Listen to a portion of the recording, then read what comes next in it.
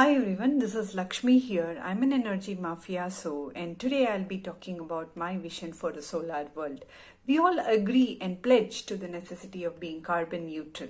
India recently committed in COP26 that it will achieve carbon neutrality by 2070.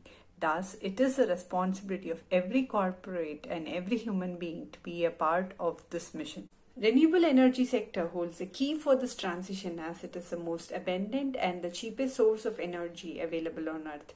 It's a paradox that India, being a sunshine-rich country, is still energy deficit. We receive on an average 5 to 6 kilowatt hour per meter square per day, and this amounts to about 657 million megawatt of energy. Just to give a perspective, the city of Bangalore alone has enough rooftop space that can power up about 3 gigawatt as per a recent government survey. And we have installed so far, as of August 2021, about 7 gigawatt in the rooftop space and 54 gigawatt across all sectors of solar. India today has pledged towards achieving 450 gigawatt of renewables in the next 10 years, and solar is the top choice as it is the cheapest of all sources of renewable energy. Imagine a world where solar energy becomes a part and parcel of our everyday life. Let's elaborate a bit more of this dream.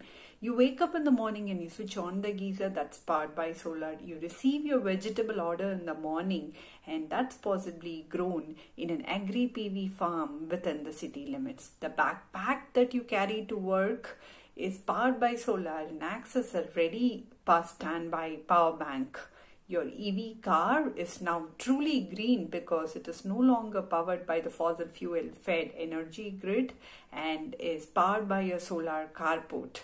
The office that you reach is truly an example of a green building where every facade of the building is an energy generating unit.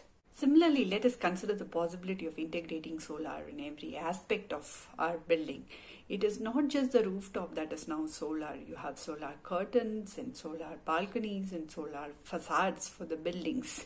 In a solar curtain use case, you have the curtains that serve the purpose of not only darkening the room but has solar tiles embedded in it and can generate energy. The balconies are not made by just plain glass but have colored solar panels that are customized and are aesthetically designed to blend with the building architecture and can generate energy. Similarly, you can have solar fences that give boundary protection and at the same time can connect to the grid and export power. And what if our entire highways and the railway network is covered with elevated solar panel structures? This serves the purpose of generating energy and at the same time can protect the rail and road network from harsh weather conditions that it is traditionally exposed to and can generate energy and put it to the grid. Possibilities like this are endless. Now let's zoom into how renewable energy can cut across the rural landscape and enable our 6 lakh plus Indian villages with energy efficient distributed microgrids. With an agri-PV farm, a farmer can now cultivate on 100% of the land and can also lease the land to solar developers and thereby get a steady income. Today, a farmer's income is completely subjected to the vagaries of the monsoons, and an agri-PV farm can potentially provide a stable income throughout the year. Also, the transpiration from the plant results in cooler temperature and improves the overall energy generation of a solar panel, and this is a win-win situation. Now let's take the 1 megawatt agri-PV farm that's installed on a 5-acre land and can potentially power up 2,000 plus village homes and at the same time cater to agro-processing industry like sugar, rice and wheat. Each of these industries will be now closer to the source of energy generation and thereby save on the transportation cost as well as the distribution losses, and at the same time can independently contribute their bit by turning carbon neutral. Another possibility of dual usage of land is a floating solar farm that can be constructed on artificially built ponds, and these ponds will act as a source of drinking water for the villagers and will also supply energy for the village home. Another important sector that needs to be considered for carbon neutrality is the transport sector. Today, India imports about $64 billion of oil every year, and with skyrocketing prices, there is an urgent need to replace it with another alternative. Today, we have EV for cars and green hydrogen for heavy vehicles as the most promising solutions. But if we have to make them truly green, they need to be ultimately powered by solar energy. Let me share an interesting story on understanding the movement of sun. Thousands of years ago, ancient Indian architects built marvelous temple architecture that can beautifully capture solar phenomena like equinox.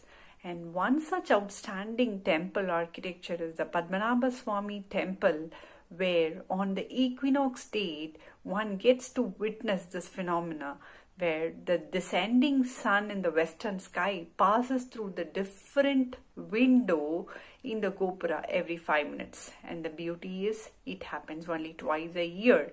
And this engineering marvel wouldn't have been possible but for the profound knowledge that our ancestors had in the subject.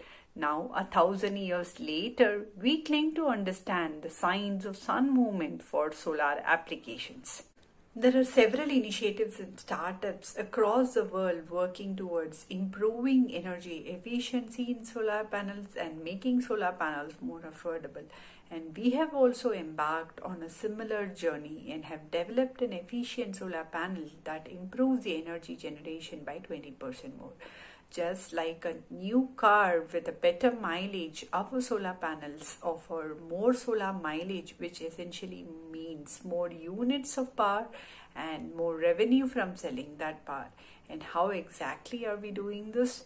Just like a sunflower that can seamlessly track the sun through the day, our solar panels with its inbuilt motion-free optical tracking technology can seamlessly track the sun and harness more power all through the year.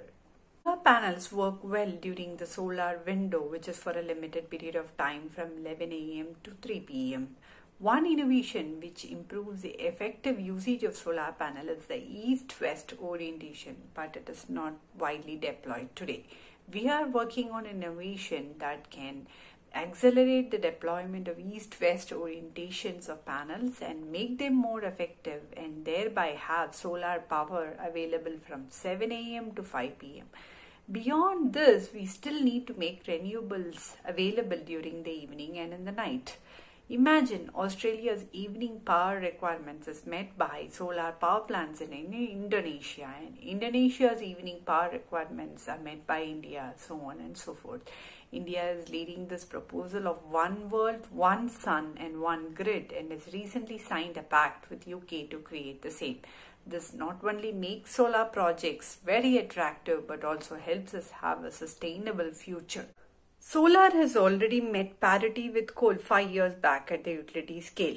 Today, the ROI of rooftop solar is about 5 years, and not many are aware of various tax incentives and rebates offered by the government. For example, the government offers an accelerated depreciation of 80% in the first year of project commissioning for a commercial solar project.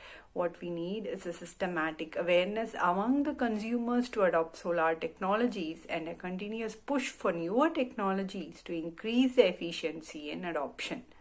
We are almost there, and all that we need to do is just hit that accelerate button, make solar the default choice and make it work for everyone. We all invest time and money for vacation every year. In a similar manner, I would sincerely urge every one of you to take an oath to take sustainability vacations and invest in solar rooftop for your homes and communities, and adopt upcoming solar solutions in the coming years. Little drops of water make a mighty ocean, and together we can accelerate this march to a carbon neutral world by 2070. Thank you.